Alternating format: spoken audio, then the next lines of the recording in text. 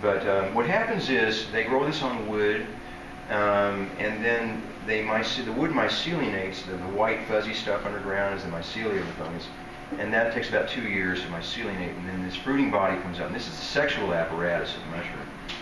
This comes up, and then at one point they expose it to more light and oxygen, and it causes this cap to form.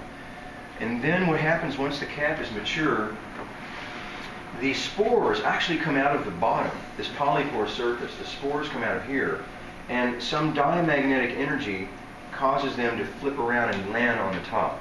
And so they come out and they go around like this, and it forms a film here that can be like 1/8 inch thick, powder, brown powder. That's the spores.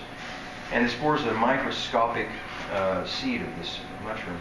And then one day, one morning, all of a sudden, it's as if the mushroom goes like this, just go like that, and the spores go and go into the air, and they drift up and out, and they go everywhere. We have spores of these all over us, all over the ceiling of this place, all over every single thing, all over this earth, all over the cosmos. These things go drifting out into the cosmos. They have seed some consciousness somewhere else. But I do believe they are a seed of consciousness somehow. And so the spores are really resilient. It's difficult to consume that. You can get spore oil that's crackly, you get the oil out of it. But I just believe in the fruiting body is the part that's the most potent. It's usually most potent right before it sporulates, after it comes up and it gets this shiny surface. That's what they call a Ganoderma lucidum, because it's shiny.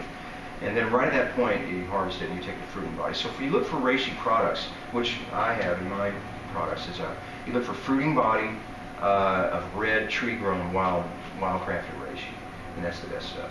There are other types of reishi. There's black and purple reishis and everything else, but I like the red one. I think the red one is, at an evolutionary level, that's the one that we should take now because it goes to the heart chakra.